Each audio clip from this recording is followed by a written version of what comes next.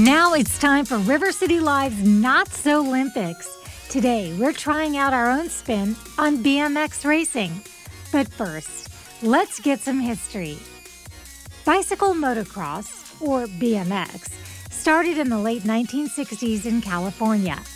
BMX racing offered exciting action at a low cost, and the infant sport became an instant hit, especially in California. This led to the foundation of a sanctioning body for BMX in the U.S. in the early 1970s. Over the following decade, the sport gradually gained international popularity. It was in 2008 at the Beijing Olympics that BMX made its grand debut. BMX is one of the fastest and youngest cycling disciplines. Its principle is simple. 8 riders complete on a track filled with jumps, tight bends, and obstacles.